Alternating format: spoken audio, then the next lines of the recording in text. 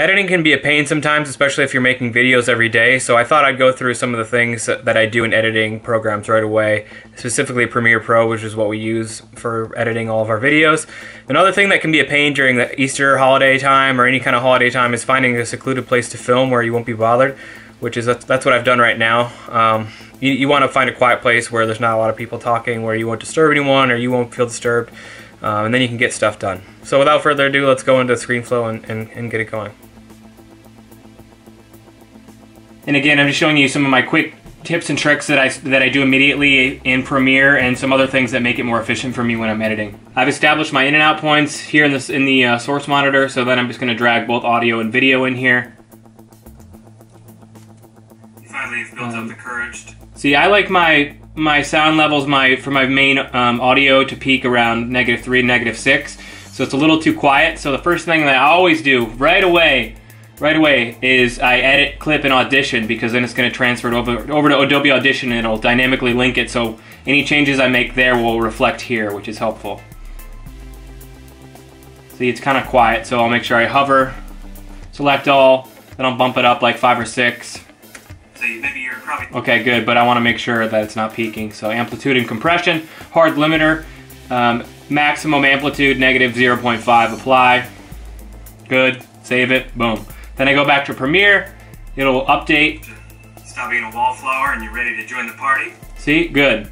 Now, if I actually cut some of this clip up, like if let's say I want to edit a bit out, Option Delete, all of the audio is still going to be the same. So imagine if you had cut up this clip several times, then you'd have to edit the audio track at each individual clip, which would be really tedious, and I've done that plenty of times. You can do it that way, it just takes a lot longer, and if you're doing videos every day or several a week, it's going to take a lot longer and you'll get more frustrated. So start doing that. As soon as I find music that I'm using and I bring it in, obviously the music's going to be a little loud right away, and I'll just take it down to maximum, like -19 or something like that. And that's usually, you end up with a pretty good mix. So if you start playing it and go to audio up here, audio clip mixer, notice that it's peaking at around -19, the music, and then the vocal track is -0.5 max, hovering in -6 to -3 decibel range. That's what you want. That's a good mix. I usually always do that. And then again, if you cut it up, it's going to stay the same audio-wise. The other thing I like to do right away with the video, let's say I didn't chop it up yet, click on the video track, go to Effects. I like to do some color correction. Some of my favorites are Adjust Levels and Lumetri Color. And now you can go and use like DaVinci Resolve and a lot of these other things, other plugins. I don't have that. I usually get a good color mix with these two choices. Then if you go to your Effects panel, you can start to tweak things and change the color. Maybe it's a little too red or a little too yellow. You can make it more blue. And then I go to Lumetri Color, and maybe I tweak the exposure if it's too dim. Just the contrast to my liking.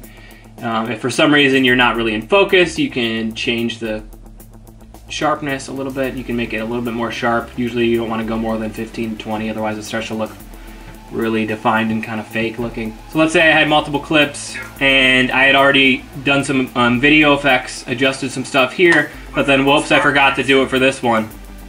You're doing this. Oh, notice the difference there? That doesn't look right. So another quick thing you can do is click on the video track, Command-C on a Mac, probably Control-C on a PC. That'll copy the different attributes, and then click on the other new clip, right-click, paste attributes, and then you can choose the things that you want to apply. So in this case, just the levels and the Lumetri Color. Then you hit OK, and notice, and now it matches the other one. That's a really quick thing. I used to go and individually match each clip, just tweaking the numbers in here, which was kind of a pain in the ass. So now I don't do that anymore, and that's really helped me speed up my editing process. And then another thing, just reviewing the clips. If you're watching it in real time, that takes a while. If you hit the L key, it speeds it up, and it's fast enough where I can still listen to what I'm saying and hear the music and see if there's anything I want to cut, but I can watch it, I can review it faster, so thus making my edit process overall faster. So that's what we do in editing. I'd be happy to hear more about how you guys make your editing process faster. Let us know in the comments what you usually do, and we'd be happy to answer any questions if we know the answer. Chances are I might not. My short-term memory seems to be getting worse after the baby is born.